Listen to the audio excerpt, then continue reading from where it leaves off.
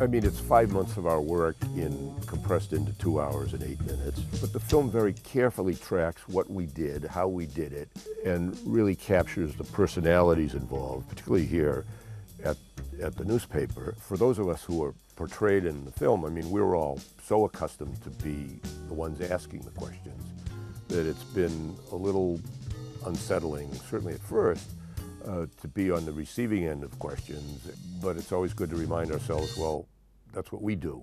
The numbers clearly indicate that there were senior clergy involved. That's all they do, indicate. Are you telling me that if we run a story with 50 pedophile priests in Boston... Mike. They were very subtle.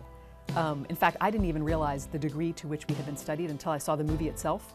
And suddenly, friends and family members were saying, you know, she's doing what you do. Those little mannerisms and, you know, just sort of the, you know, things like I sometimes put my hand on my chin, or sometimes when my hair falls on my face, I throw my head back, and she was doing those things. So I then realized that all the time I was with her that I thought had been social, dinner, a walk, I was being studied and observed, you know? Michael Keaton has said that sometimes he would ask Robbie questions and he had absolutely no interest in the answer.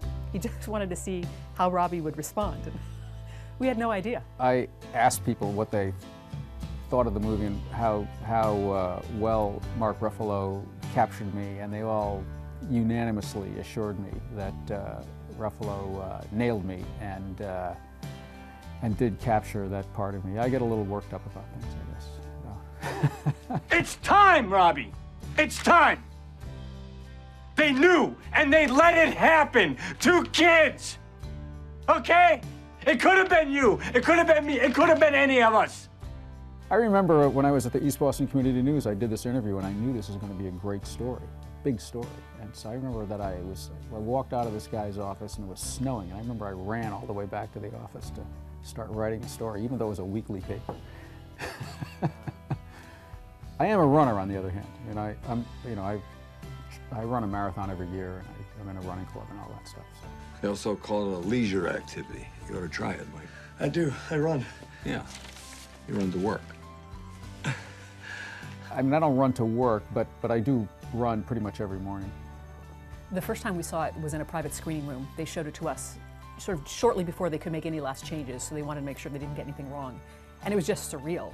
I think all of us couldn't really appreciate the story because we were just trying to get over the weirdness of seeing ourselves depicted. You know, doing this story was hard, and that period of my life was not all a bowl of cherries. I mean, hearing the stories of the survivors, the sadness of those stories, hearing how their lives had been destroyed, there were just so many emotions that were evoked seeing it the first time. And I feel badly, in a way, for Tom McCarthy, the director, and Josh Singer, the screenwriter, because they came to show us their work, and they had a great deal of enthusiasm about it.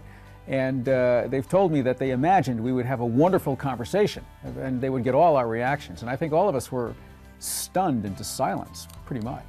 I think part of what shocked us is just how authentic and accurate it was, or it is, in so many ways. I think we were just stunned by how good it is.